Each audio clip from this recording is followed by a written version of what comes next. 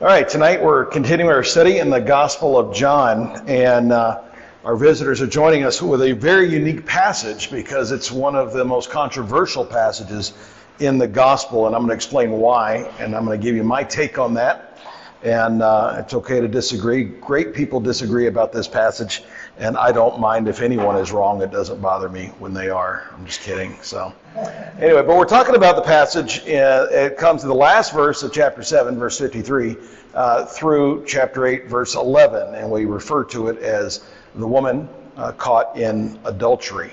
And the reason that we have to deal with some technical issues tonight is that in the majority of Bible versions in English these days, you're going to come across a textual problem. And the textual problem is actually presented right there in your Bible. And here in the NIV, it reads like this. This actually appears before the text. It says, the earliest manuscripts and many other ancient witnesses do not have John 7:53 through 8:11. A few manuscripts include these verses wholly or in part after John 7:36, John 21:25, Luke 21:38, or Luke 24:53. And so when you're reading through your Bible and you encounter this statement, the first question is, well, there's many questions. In fact, I count at least 4 questions to this textual problem. Is it Scripture?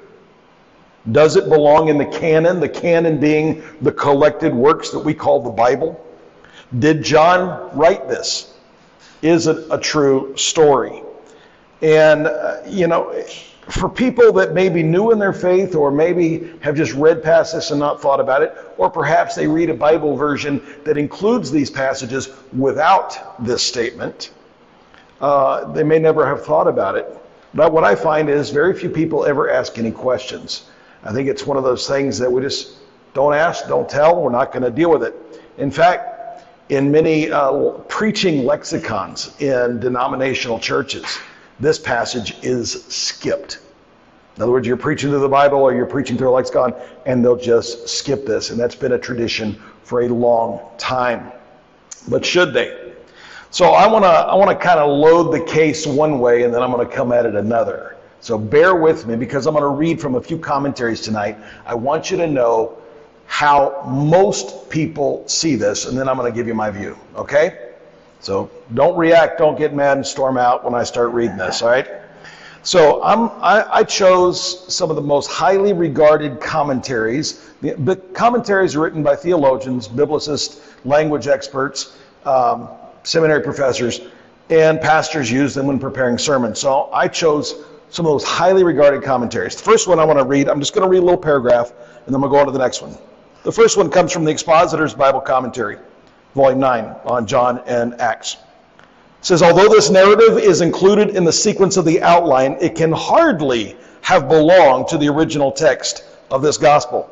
It is absent from most of the oldest copies of the gospel that precede the 6th century and from the works of the earliest commentators.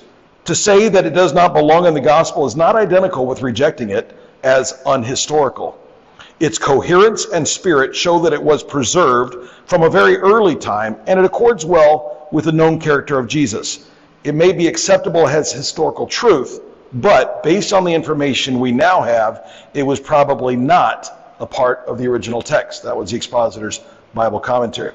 By the way, when we're talking about original text, I want you to understand, when the New Testament was written, and it was written over the course of many years by several different authors, the writing that they actually put pen to paper, so to speak, we call those the original autographs. No original autographs exist today because the material, the papyrus generally that was written on, some was written on vellum, has long since disintegrated. However, we have manuscripts, copies of copies of copies, that go back to the 4th century. And so when they're saying, even into the 3rd century, when they're saying the oldest manuscripts, they're referencing the copies that we have in existence today. They're in various libraries and research centers, and only experts get to handle them and look at them. They've been digitized, obviously, and I'll show you one tonight here in just a little bit. So that's what we're talking about. So they say most manuscripts, they're saying most of the copies that we have. Of course, there weren't copy machines. Everything was copied by hand.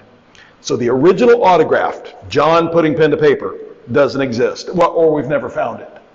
Okay, but copies that came a few centuries after do exist. So that's what we're talking about. So when they say most manuscripts, or when they say the oldest and most reliable manuscripts do not have these verses, that's what they're talking about. Now I go to the Life Application Bible Commentary, a newer commentary on John. It says the earliest manuscripts of John's Gospel do not include the story of the adulterous woman. It does not appear in any. Now, I'm going to tell you something. Some of what I'm about to read is not true, and I'm going to tell you why later and why they've said it. They say, this is coming out of the Life Application Commentary, it does not appear in any Greek manuscript until the 5th century, and no Greek church father comments on the passage prior to the 12th century. It's not true, actually. Even then, the comments state that the accurate manuscripts do not contain this story. Going down a little bit, they say the evidence against John having included this particular story in his gospel is conclusive. Okay, that was the Life Application Commentary. The New Testament Commentary, highly regarded, 2nd edition. This attractive story is not found in the earliest and most reliable Greek manuscripts. It interrupts the flow of the account of Jesus' interaction with the Jewish people, which is taken up again in 8:12. And more than 15% of its vocabulary is found only here in this gospel. Despite its inauthenticity, Metzger says it has all the earmarks of historical veracity. It is consistent with what we know of the person of Christ from what is reflected in the rest of the gospel as well as in the synoptic gospels. In other words, they say this isn't scripture, but it's a good story and it matches Jesus. So whether they want to cast it out of the Bible, they want to hang on to the story. Even the Bible Knowledge Commentary, which is a brief commentary but generally reliable, they made the comment, almost all textual scholars agree that these verses were not part of the original manuscript in the Gospel of John. That is true. Almost all scholars agree that it was not. We'll get to that here in just a moment. Now, when we're talking about a manuscript, I should have come off that one. I lost my manuscript. Okay, well, I'll come to that here in a moment. I may not have the manuscript. I think I will. We'll show it to you in a little bit. We're talking about these manuscripts. We're talking about generally fragments, and I'll deal with it later when we'll see it on the screen. Okay, that being said, what do you do with that? Because what I just read you were some of the top scholars. I mean, some of those were my professors that I had, and they've come to this conclusion. I got to tell you, in 30 plus years of preaching and teaching and studying God's Word, there have been times in my life where I realized that I knew I had learned something that I didn't know before. And even if I had preached on it before, and now I realize, you know what, I was wrong. That's a hard thing to do. When you come and you grow and you study and you learn, it's hard to go to change and say, you know what, I said this, but I was wrong about it. Here's my view now. And holding that view lightly, because we're all sinners, we're all failed, we're all, weak in our understanding. We do the best we can, but we're never going to get it all the way right. That being said, one of the worst things that can happen is when you get a momentum of groupthink, where one person makes a conclusion, and because that person is esteemed, everybody starts quoting that person, and before long that snowballs. And so now you have experts quoting experts, and when you trace it all the way back, it was one person's decision. I think that's what's happened here, I'll be honest. There is no problem having this in the text. I think it is scripture. I think it is written by John, and I think I can demonstrate it. Can I prove it? I can't prove it. And who am I to stand up against all the experts? Well, I'm not standing alone. What I want to share with you as we go through this comes from Dr. Zane Hodges. Dr. Hodges is a well-renowned theologian and Bible professor. He wrote 2 articles in 1979. So this is not new information. I'm not throwing out something that's new. But what's amazing is here we are in 2021, and still because I read from a couple of new commentaries, they're still selling this line. Most scholars agree that. But in 1979, Zane Hodges published 2 articles in Bibliotheca Sacra, one of the most highly regarded theological journals. And he makes a compelling case. So I'm going to lean on him tonight. And I promise you I'm not going to bore you. It gets cool. It gets really cool once we're going to get into the text. So bear with me. I'm going to read briefly from Hodges out of Bibsac, volume 136. There can be no question that the story is not found in many of the very oldest documents. And for this reason, as well as other grounds, there exists today a strong scholarly consensus that it formed no part of the original text of John's Gospel. So he acknowledges there's a case to be made there. However, this is a big however, there are some very serious problems with this widely held view, and in fact, an excellent case can be made that the narrative is not only entirely suitable to its context, but also bears the stamp of Johannine, by John, authorship. And the case, rather than getting all to the detail, I'm not going to break down the technicality because it gets very technical. But Hodges makes a point that what started that original commentary, where people said, well, the oldest and best manuscripts don't have it. We're talking about 4 manuscripts. And they go by weird names. There's P66, the P is for papyrus. There's P75, there's Aleph, and B.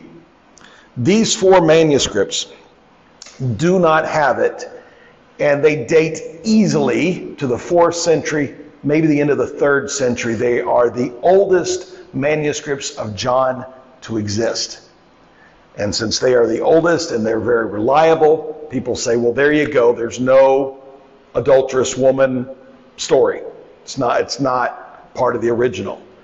And so then they fast forward and they look at 5th and 6th century, and then they see the story.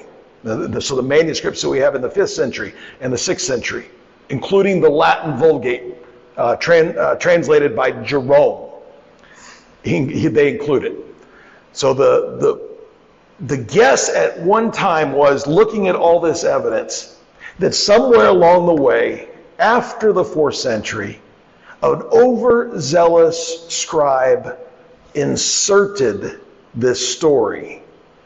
A story that was based on oral tradition and was probably true, but just wasn't in the gospel. He found a place where it fit, and he stuck it in there. And since that theory was formed, it spread like wildfire. And when was it formed? That theory pops up early, like the 6th, 7th century AD. And it steamrolls and goes on and on. In fact, you can look at some of what we call the church fathers, Augustine, Origen, these ancient writers who wrote in the 3rd and 4th century. Some of them had already latched onto this idea and left it out of their commentaries. In other words, they didn't say, we reject this story. Just when they were writing their commentaries on the Bible, they did not include this story. And so people look at that evidence and they say, there you go, it's conclusive. And Zane Hodges lays all that out. He acknowledges that. But then he says, is there not another possibility? So imagine this. And by the way, we're talking John's gospel. Remember, John also wrote Revelation. What does Revelation say? It says, if anybody adds to this book or takes away from it, may the curses in this book be added to them. May their name be taken out of the book of life. Okay, you don't want to be adding to the Bible or taking away. So it's a very serious thing to consider. But Hodges asks, which is more likely? That it was added or that it existed and was taken away? And the people say, no, it didn't exist. These are the earliest manuscripts, they don't have it. Well, then Hodges says, well, what if these 4 have something in common? P66, P75, Aleph, and B. What if those 4 are all based on a singular source? Well, guess what? All 4 of those manuscripts are Egyptian. Now, manuscripts from the ancient world, they come in Latin, they come in Greek, and they come in Syriac, and they come in a lot of different languages from all over the then known world. These 4, all Egyptian. So Hodges says, well, what if this passage was pulled out for some reason, and then that got copied, and we just happened to have those manuscripts, even though the manuscripts prior to that happening included this portion of Scripture. So when we start looking at the evidence, and I just read you some commentaries that said no church fathers included it. It's not true. It's not true. And it's not like the chief commentator that I was quoting there, Metzger, it's not like he didn't know this, but he left it out of his commentary because it doesn't take much to look and to find. Here's Jerome. I gave you his full name. He's known as Jerome. In the Catholic Church, he's called Saint Jerome. This is what he writes. And by the way, let me give you his date of death here. I want to get this in here. He died, I think, in 430. I'm getting ahead of myself here. Jerome died in 420. He says, in the Gospel according to John, in many manuscripts, both Greek and Latin, is found the story of the adulterous woman who was accused before the Lord. Now, this is a testimony, this is a positive testimony of the story existing, and he's implying that in some manuscripts it's not in there. Now, why is it significant that Jerome brings this up and then acknowledges that many manuscripts have it? That tells us that even though the earliest manuscripts we have are these ones from the 4th century, well, Jerome had earlier ones. He had ones from the 3rd century, 2nd century, 1st century. And he traveled widely. And remember, this is the man that will go on to translate the Greek into Latin and give us what's called the Latin Vulgate. Guess what? He included the passage. This is in the Latin Bible, okay, from the 5th century. Why is that significant? If Jerome knew that it was suspect, or if he thought it wasn't Scripture, he would not have included it. And so when a commentary says, oh, no church, he's considered a church father. When no church fathers thought of it as Scripture, even commented on it, it's just not true. Are there many who didn't? Yes. Origen, Chrysostom, Cyril of Alexandria, Cosmas, Nonus. These were people that wrote widely and they did not write on it, but all that means is they didn't write on it. It's evidence from an absence of speaking. Here is a positive testimony where Jerome says it's a story that's included in many manuscripts, and then he chooses to include it in his translation. Moving further, perhaps you've heard of Augustine. Augustine died in 430, 10 years after Jerome. He says to the effect that certain persons of little faith, or rather enemies of the true faith, fearing, I supposed, lest their wives should be given impunity in sinning, removed from their manuscripts the Lord's act of forgiveness towards the adulteress, as if he who said, sin no more, had granted permission to sin. That is an earth-shaking statement from Augustine. Now, is that the reason people took it out? Do we know Augustine to be correct on that? No, but it's what he felt. And I tend to take his word, writing over commentators that came along 15 centuries later. I think Augustine had a better handle on it. So now think about the scenario. If we're to believe this happened. So one zealous scribe comes along to this story of a woman caught in adultery being forgiven by Jesus. And this man has maybe a scandalous wife. And so he's copying the scripture of John. Let's just skip that. Leave that story out. Because he doesn't want to encourage sinning. And then his Egyptian copy, his Egyptian manuscript, gets copied a lot. There's another, and again, Augustine, church father. The next one, Ambrose, is not a church father, but he came shortly. He came before these guys. He was a bishop. Ambrose, notice what he said. At the same time, also, the gospel which has been covered could produce extraordinary anxiety in the inexperienced, in which you have noticed an adulteress presented to Christ and also dismissed without condemnation. How indeed could Christ err? It is not right that this should come into our mind. starts to make sense. It doesn't, to me, ring true that this story would be added by someone.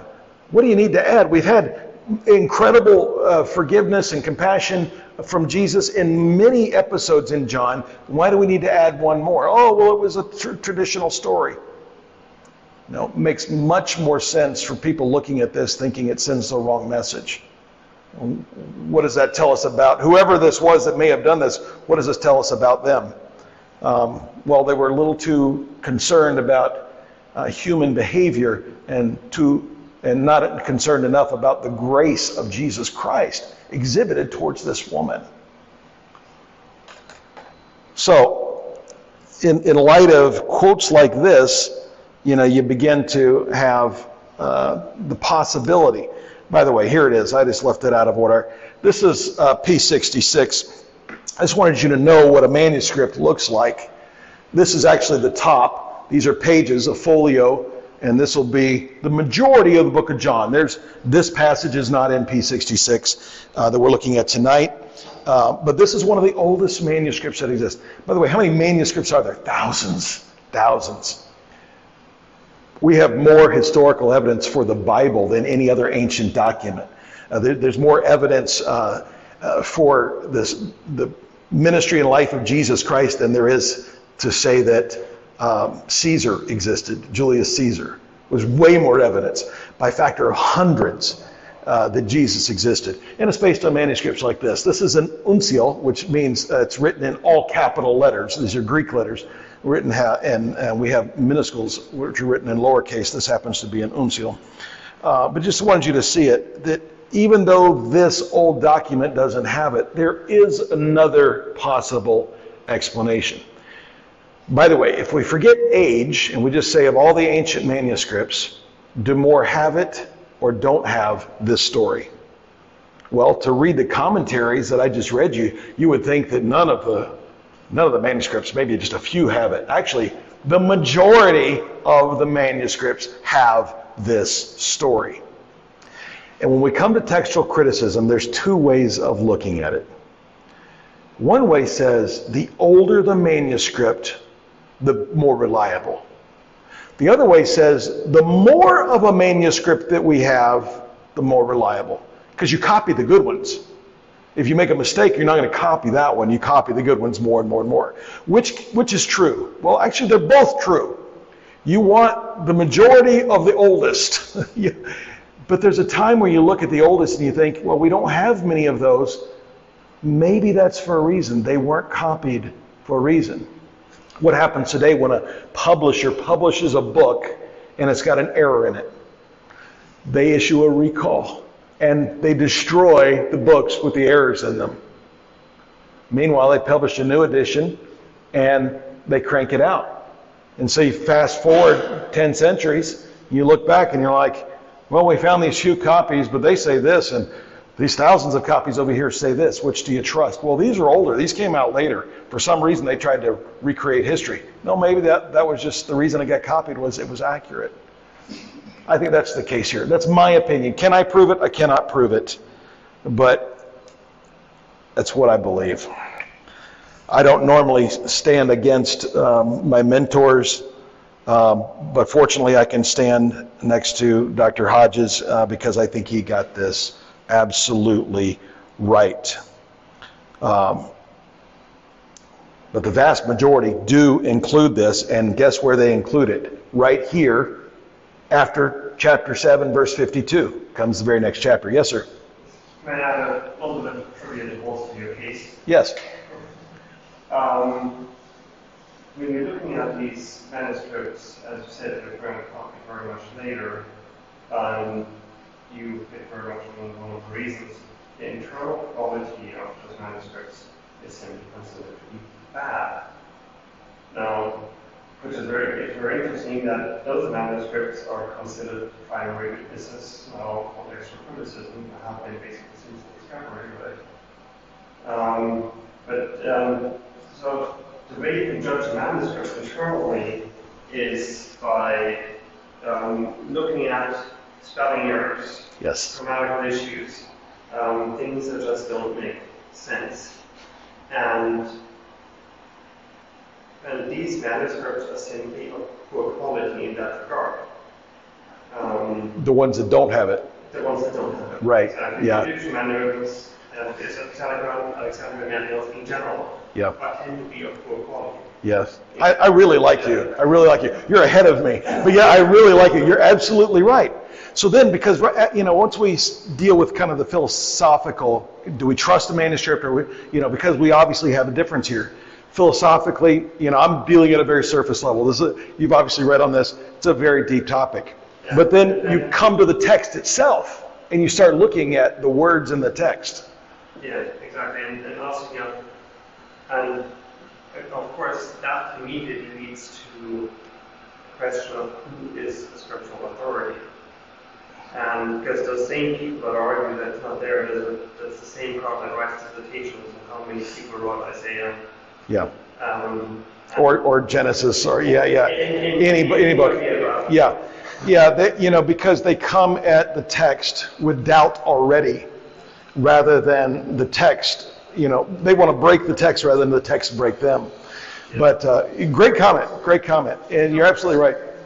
And the Holy Spirit. Yeah.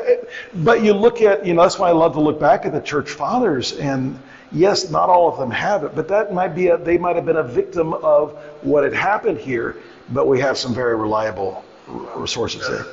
That's exactly. If a person is famous anywhere throughout history, and they were politically influential, that I think is something that puts their faith in question, because they have global fame, and oftentimes that comes at a great cost spiritually. It does. I'm of the belief that the original autographs, those written by the men that wrote them, were flawless by inspiration of the Holy Spirit. But over history, because of things like politics, we have the book of James, not because the man who wrote it was named James, but because there was a king named James. So they've kind of retitled, this book to match a king to stroke his ego. So little things like that creep in, but in the originals we have authority. Did you have a question? Yes, I just want to know if this is unique. Is it the only passage of Scripture? Yes. Now there are some other problem passages, especially say what we call the long ending of Mark. But in terms of an entire story being excised or put an asterisk next to it and say we're not sure about this, this is the only one that's looked at like this. In fact, when you look at the commentaries, I didn't read all of what I wanted to read, I just don't have time, but so many of them say, it doesn't sound like John. And one commentary says, 15% of the words used here are only used here. And so why did this vocabulary pop in? Well, we're going to look at that. Let's look at the text now. Because I think as we look at the detail of the text, we can ask ourselves, is this John or is it not? Now, we've been studying through this book so far, and we've seen some very John-like things to do. Like he inserts his commentary along the way to explain things. He doesn't just tell what happens. He tells why it happened. Like when he mentions Judas, because he was going to betray him. And so he throws his commentary. Let's read this story now and consider the interpretation of this story and see then, does it fit? So several accusations have been made about this passage. They said it disrupts the flow. It doesn't sound like John. It may be historical, but it clearly conclusively doesn't belong. I beg to differ. So where was the flow last week? Last week, Jesus went to Jerusalem for the Feast of Tabernacles. What is the Feast of Tabernacles? Remember, they're celebrating the harvest, and they're remembering their time in the wilderness when they lived, had to live in temporary shelters. So they built these little booths. I showed you a photo of that last week. They built these booths outside their homes, and they move into them, and that's a time of celebration. That's where chapter 7, verse 52 kind of left off. Look at verse 53. Okay, come down here. Forget the thing on this. My Bible won't include this. Verse 53 down here. Then they all went home. Contextually, that's a perfect fit. All right? He kind of interrupts his flow talking about what the scribes and the Pharisees were doing at the end of chapter 53, conspiring against him, or the end of chapter 7. But the point was they were all out of their homes in that sense.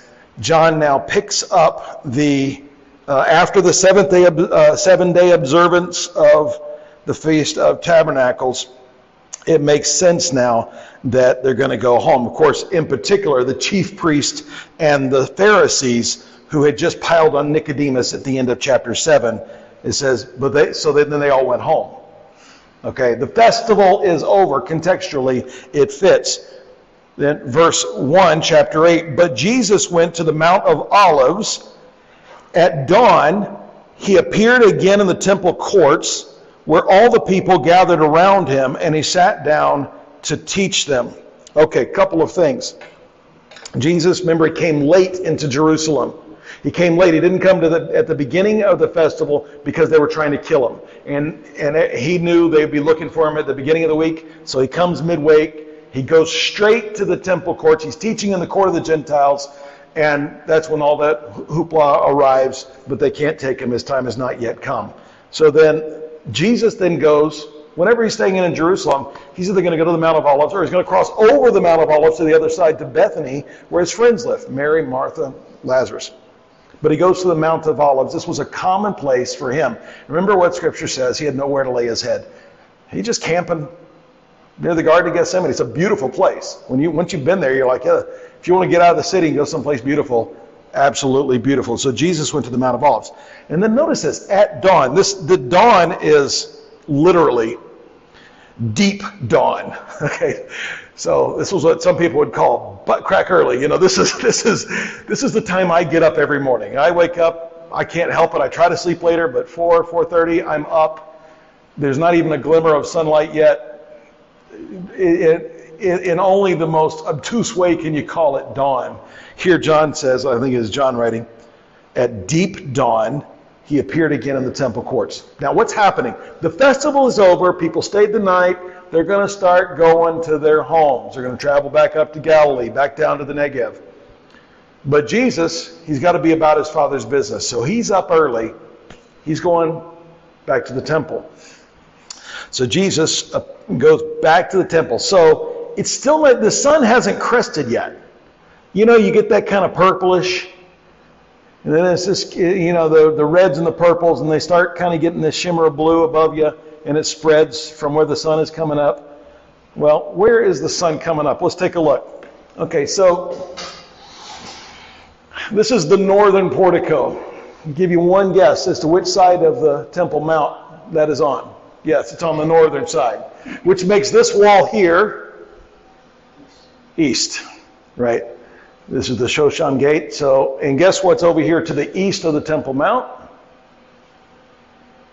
Mount of Olives, where Jesus was. Okay, so Jesus is here to the east.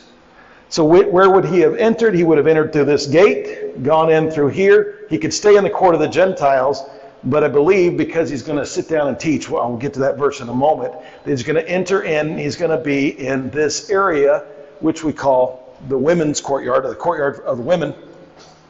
Men were there too. The women were allowed there, but there was also a place where he could set up to teach. Okay, well, let me go back to that verse. It says, and he sat down to teach them.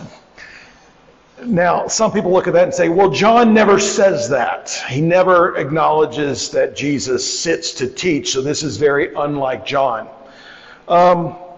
Yes and no. It's true in his gospel he never notices, never mentions Jesus taking the posture to teach. But in this case, it is relevant to the story. Because when you sit, you're taking the posture of a rabbi. So I'm seated right now, so I'm in the posture of a rabbi. You would sit to teach. Jesus is going after the festival. He's going to teach. He's going right into the temple. He's planning on teaching. There's still pilgrims there that came down for the festival, and he has more to teach them. So he goes, he sits down, he starts talking, people start gathering. So the fact that this is the only time John mentions that, it's relevant to the story. It's absolutely relevant to the story. So there he is. People start gathering around him. So I'm going to put him here, dead center, right in front of Herod's temple. He's going to be in the courtyard of the women, which contextually is the only place he could have been for what's about to happen. Does that make sense? So, verse 3. The teachers of the law and the Pharisees brought in a woman caught in adultery.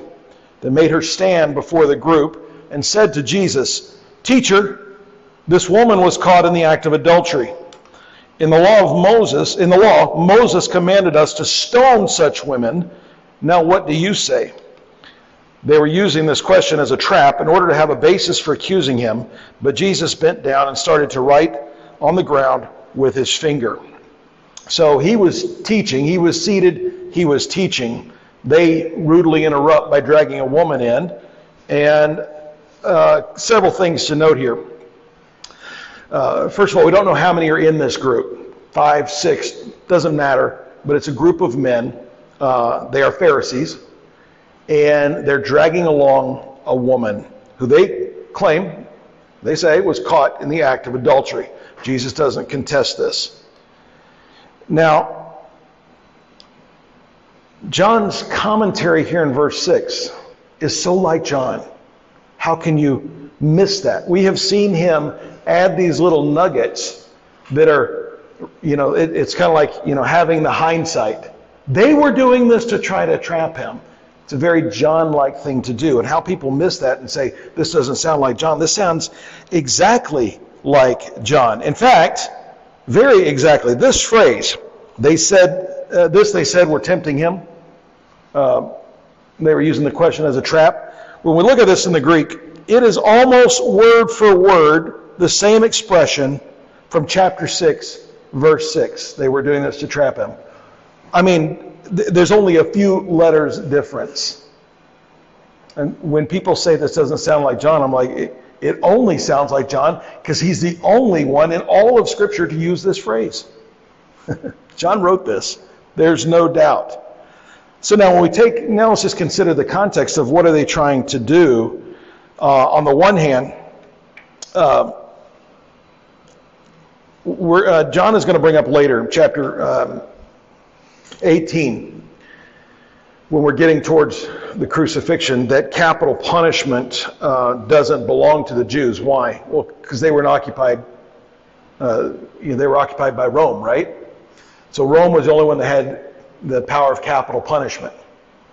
So on the one hand, this trap is if Jesus calls for her stoning, he's actually usurping the authority of Rome, and they could actually use this as an accusation against him to the Romans, claiming here he is, he thinks he's a king, he's trying to usurp Rome's authority, and that gets Jesus in trouble. So on the one hand, they're trying to set him up.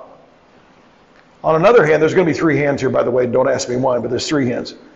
On the second hand, Jesus has a message of grace and forgiveness. Remember what John said in chapter 3, verse 17.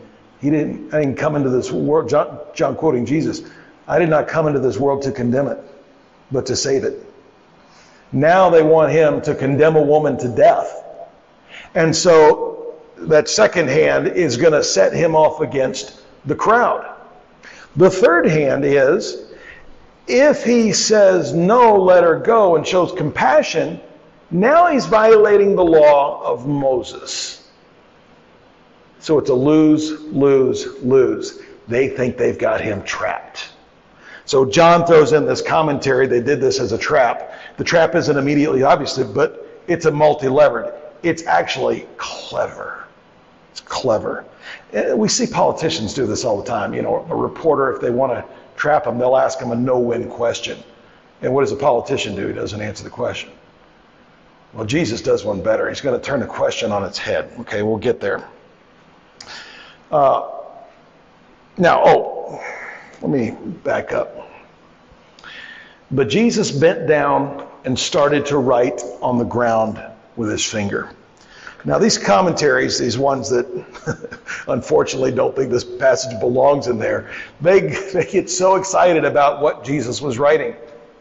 Listen, if what Jesus was writing was important, John would have told us. What he is writing is not important, but it is important that he's writing on the ground. And this gets more obvious as we go, but I'm going to kind of steal my own thunder here. Think of the times in the Bible where you see the finger of God writing. I can only think of a couple. 10 Commandments, twice. Yeah, because Moses breaks the first set and you got to go back up for a copy. But both times.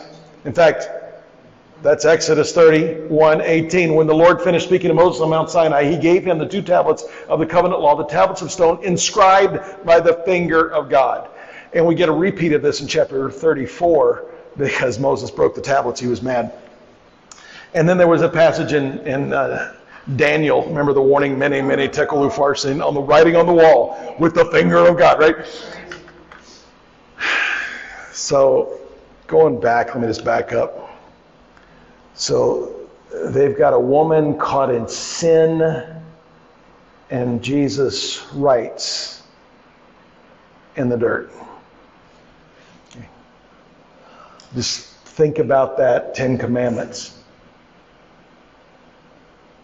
The 10 Commandments were given by God not as a means of destroying his people, but as a means of demonstrating his righteousness and saving his people. But they missed that. So we pick up in verse 7. When they kept on questioning him, he straightened up and said to them, "Let any one of you who is without sin be the first to throw a stone at her." Now, without sin is a little ambiguous, actually. Does he mean generally, in other words, sinless? Or does he mean specifically this sin? Now remember, Jesus has the advantage of knowing what's in the hearts of men, so he knew these men. It doesn't really matter the ambiguity here, the effect. We know the effect, we know the story, that no one is going to take up a stone against her. Now, one of the things when I look at this, one of the questions I have is, was anybody there without sin? Yeah, one person. Jesus, yeah, okay. But Jesus is also an expert in the law. He knows the law of Moses. And the law of Moses, when we get to it, I don't know if I put it in here. I'll put it here in a moment. Yeah, we'll get to it here in a moment. The law of Moses had certain requirements for someone to be stoned for adultery. So he tells them, let me go back, let any one of you who is without sin be the first cast the first stone. Then notice what he does. He stooped down and wrote on the ground. Now, I think John, knowing his audience, is evoking an image here because it doesn't matter what he wrote twice. He wrote the first time and he talked about the sin of the people. God wrote the first time the stone tablets. Moses takes it down the mountain, and what does he find? He finds the people making a golden calf engaged in sin, throws the tablets down, he goes back up the mountain, and God writes again. The imagery is unmistakable.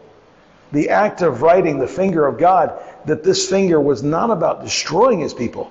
If it was about destroying it, Moses could have just, hung back and let God strike all the Israelites dead that were making the golden calf. But he didn't. Out of grace, Moses goes back up and God writes in the ground or on the stone again. At this, verse 9, at this, those who heard began to go away one at a time, the older ones first, until only Jesus was left with the woman still standing there. And so this, whether we say that it was based on their experience, and I think that's the most likely, older people, we have more sin to feel guilty for, and the younger people tend to be idealistic, but as they see the old people walking away, and they realize that. What's really happening here that they begin to walk away?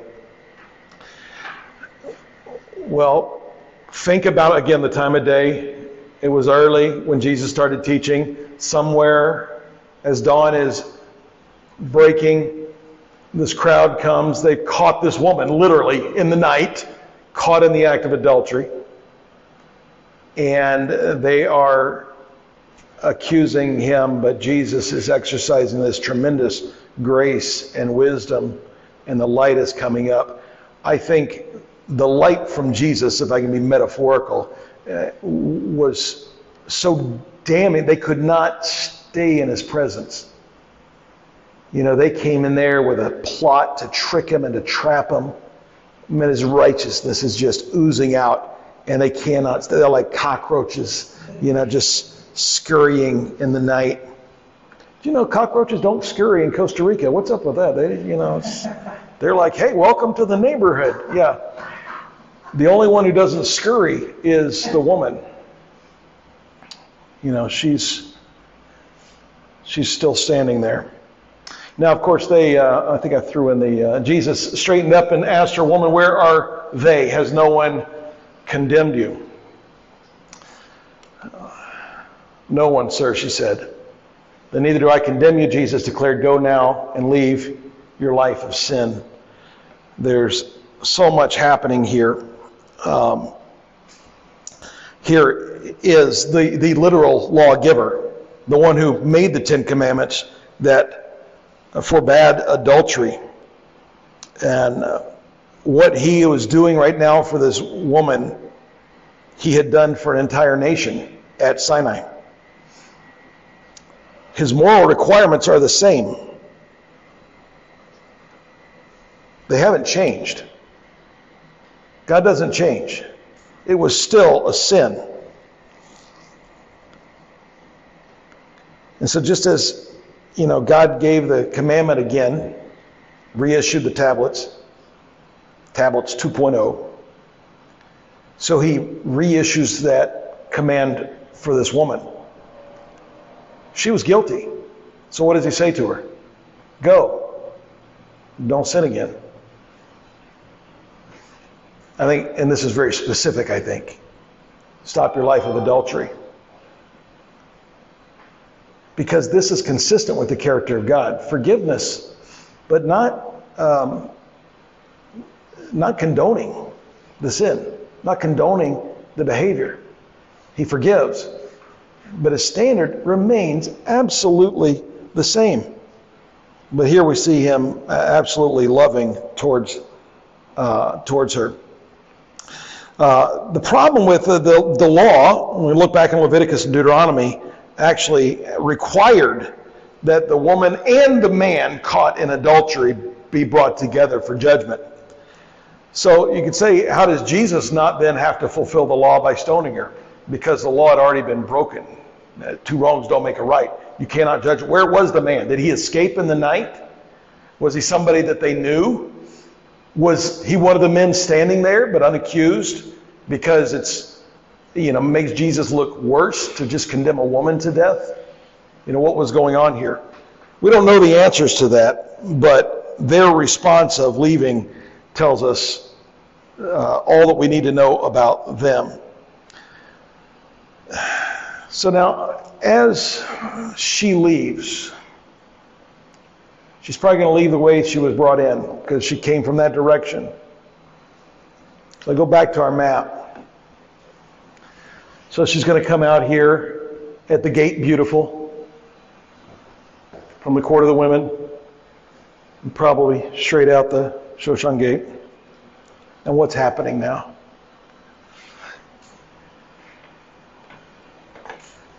The sun is topping that ridge above the Mount of Olives.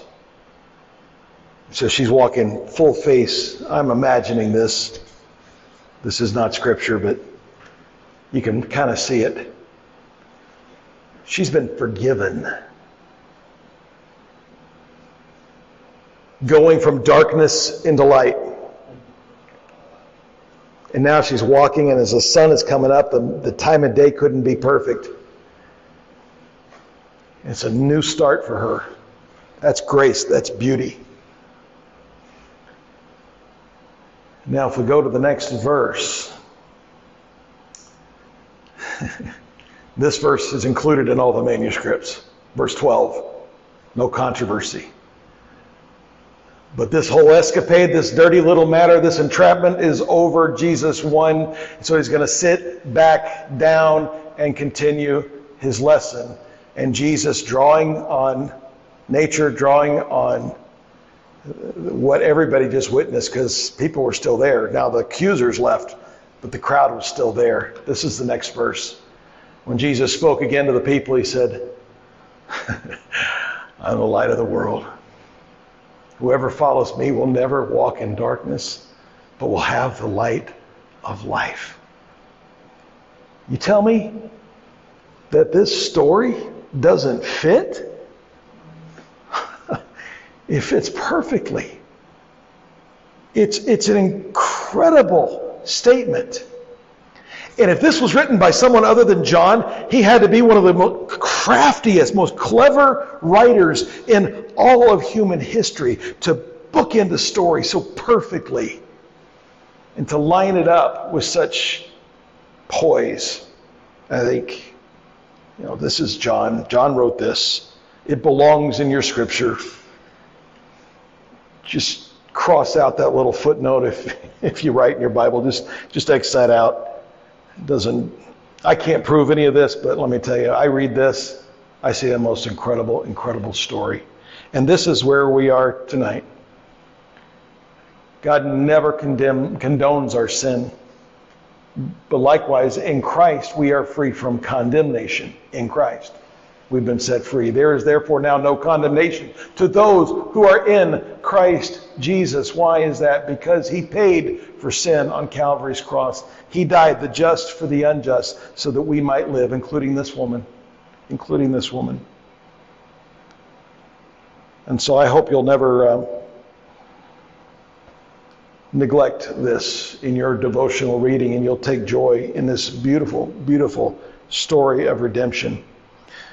The one thing about all those commentators that I disagree with tonight, they all generally agree this is a beautiful story, historical and accurate. Well, good for them. I agree. And this is my Jesus, because I know I've been forgiven much. And this is, I think, one of the most beautiful examples. And this is what it means to go from law to grace. Let's pray. Heavenly Father, I want to thank you, Lord, so much for your love. Thank you for teaching us through your word what it means to be forgiven. And Lord, if I've spoken out of turn on this, Lord, forgive me. But I believe this to be your holy word, and I cherish it. But most of all, I cherish the Lord and Savior of whom it speaks, a forgiving God who loves even the vilest offender like me. For it's in his name I pray. Amen.